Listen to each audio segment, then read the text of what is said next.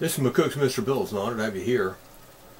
I'd like you to play devil's advocate with me today and consider that during World War II, Japan attacked Pearl Harbor and was part of the Axis power. What would have happened if they hadn't went that route? And what damage could they have done, if any? And how much better off would they be today if they had went a different route?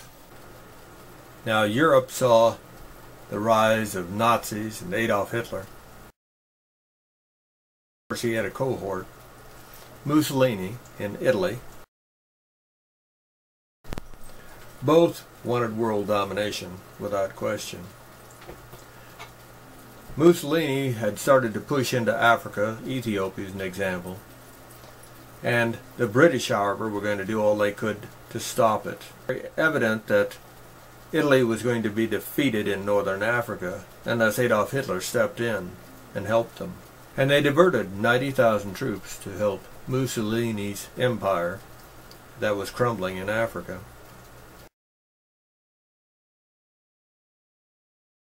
Now, Japan had to see the war clouds coming in Europe. And their best option is to see France and England damaged or even defeated. That would be a good thing on their side of the world. Why? Because both those countries had colonies over there. And the less power they could exert over there, the more chance Japan would be able to take over that entire region. They were also tied up in their own war in China. And it was not to be taken on lightly. Why? Because in world history, 9, the largest wars in the history of the world, 7 of them were fought in China.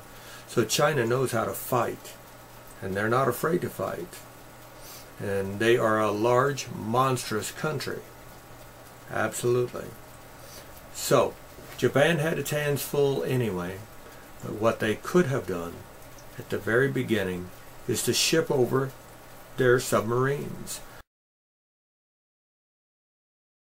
They had 30 ready to go, many of them new and state-of-the-art. 30 submarines. If they would have taken them and put them in the Mediterranean,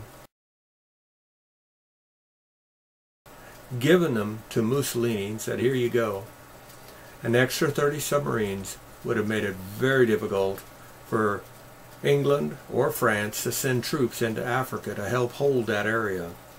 It would have also stopped the supplies. It would have allowed Mussolini not to need help to take Egypt. And that alone would have meant that Hitler wouldn't have had to divert 90,000 troops out of the Eastern Front against Russia. That might have been a game changer at the beginning of the war,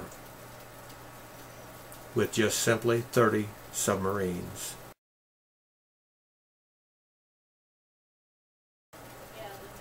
You rate this film. Thanks for playing the devil's advocate.